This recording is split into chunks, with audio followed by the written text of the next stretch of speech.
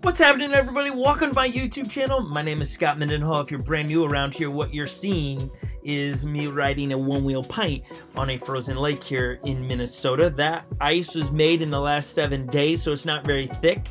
It's probably 2 to 3 inches right there. Not safe to ride any further out, but I wanted to know, how's this pint gonna handle on sheer ice? And let me just tell you, it handled so well.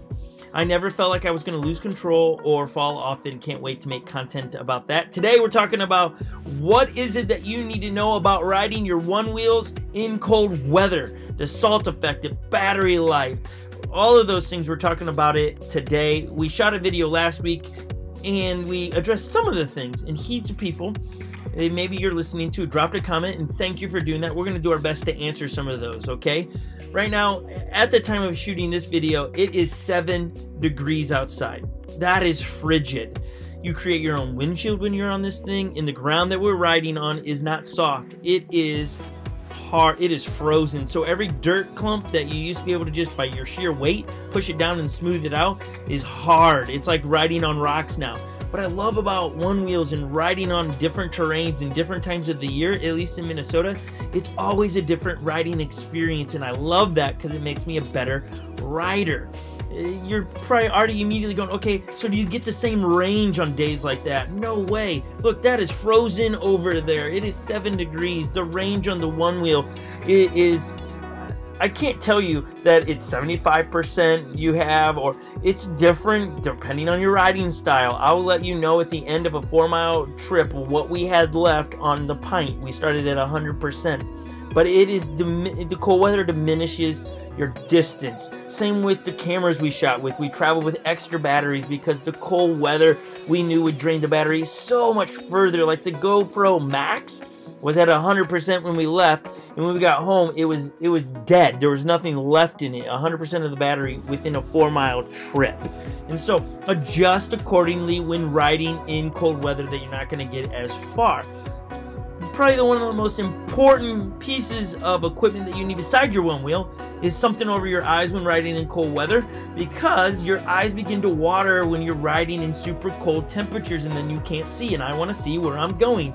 I also want my son Legend, who is back there, to see well, and so I told him to throw on sunglasses, not because it's sunny, but because I didn't want his eyes to water. That, one, is annoying to keep wiping, and 2, it just, you can't see well. I even have a pair of glasses at night that have clear lenses, so I can ride at night in colder temperatures and still be able to see where I'm headed. We are headed to Caribou, if you're wondering what's the destination here. We have 8 children. I'll let that sink in for a moment. 8. And 6 of the 8 at the point of the shooting were sick, and my lovely wife and I have been wrestling all of them and helping them, and I was like, babe, I'm gonna go get some fresh air and I'll grab you some coffee from Caribou. And so that's where we're headed, is Caribou, to get Holly, my wife, some coffee. Legend's riding my XR there. He is desperately asking for a pint for Christmas. Maybe Santa will deliver one. I have no idea. He tells me all the time the color of the fender he wants, everything. He's got it picked out. And once you know it, I also have, out of the 8, 6 kids that would like a pint for Christmas. Oh boy. Legend on that XR, if you saw it, he's got one of those handles that Velcro to the outside.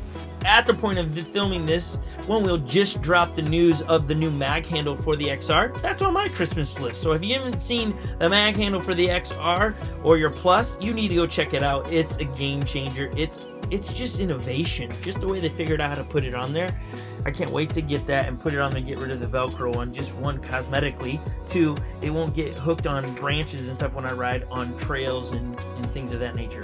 On to another question for you. You might be wondering, okay, in winter, do you ride with a lower PSI tire so that it grabs on snow and things? I do not, but some of our friends do. One Wheel tells you that the perfect riding experience is, I believe it's 20 PSI. Don't mess with it. It's not good for the board. And so at your own risk, if you want to deflate it to ride, be my guest. You might like that ride better in the winter. Just a little bit more squish, a little bit more of a shock absorber for you. The other thing is something on your feet. I'm wearing Uggs. I told you that in the last video. I love the Uggs. They're super warm and comfortable, and the sensors are engaged. Legend decided to wear galoshes or rain boots. I'm not sure why he chose those. Outside of their flat, and he thought that it would work well with the sensor, which they did, because commonly your snowboard boots, not snowboard, but your winter boots have a heel on them, which would not make contact with both sensors very well, but his feet froze. We're about to get onto a trail that is usually unrideable here because it's marshland, but because of 7 degrees, it's frozen and you can whip through it. Legend missed the turn, and we're about to come out of here and bump into a couple geese that are hanging out on a puddle in the, well, a frozen puddle now, right there to my right. I'm like, what are you guys doing? But they're here still, and it's super cold. We're supposed to get about 5 inches of snow tomorrow, and so we thought we'd drop our One Wheel Wednesday or film it the day before because of that snow falling. The other question we got asked a ton is salt. Okay, yeah, last year we had 4 feet of snow dropped here, and yeah, that means a lot of plowing, a lot of salt dropped. I personally do not ride when the plow's freshly just salted streets. I stay on the trails, like I'm on a bike trail here. That is snowblowed, but it is not salted, and so I have found ways to get around the salt here. I have, when I've had to ride in slushy days or get into some of the salt, I will rinse my board off with a wet washcloth, and I will always take my one wheel back to the house or office if it's been through snow, and I leave it on its side so that the snow, as it melts, won't melt into the components. It falls down and gets out of there. The other pieces of equipment you need is a great winter helmet. Put a hat underneath your helmet, a buff to cover your face, some great gloves that are wind resistant, and that is some of the information that we thought you would love to hear more of when riding in cold conditions. We hope you loved it. Would you subscribe to our channel? Every Wednesday is One Wheel Wednesday, and we put out new content. Drop a comment down below. We'd love to hear from you, and we'll answer all your questions and form our next videos off of your questions down below. And the third thing is click on this video up above.